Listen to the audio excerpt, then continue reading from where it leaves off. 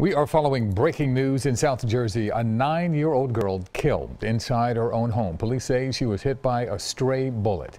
Eyewitness News reporter Alicia Nieves is in Bridgeton, where authorities wrapped up a news conference just a short time ago. Yuki law enforcement officials say this is just as heartbreaking as it gets. This 9-year-old was killed in her sleep when a stray bullet hit her home, hitting her as she was in her bedroom. Now a $10,000 reward has been issued for any information that leads to Jennifer Trejo's murderers.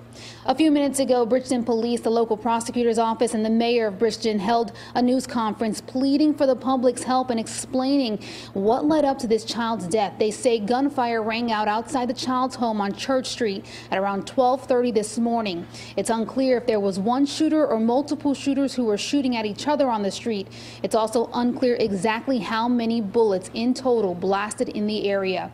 But authorities believe just one bullet hit 9-year-old Jennifer Trejo's home, ultimately striking the child in her sleep. There are no words for how our community is feeling right now.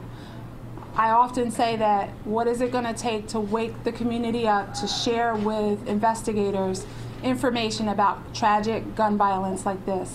And this is one of those instances where I'm imploring the community, I'm pleading with the community. Somebody knows who was out there last evening shooting at other individuals. And this is that tragic circumstance where an innocent bystander was shot dead as a result.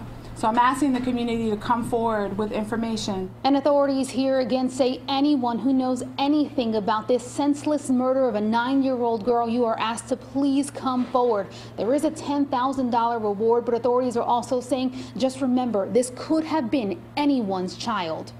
In Bridgeton, Alicia Nieves, CBS 3 Eyewitness News.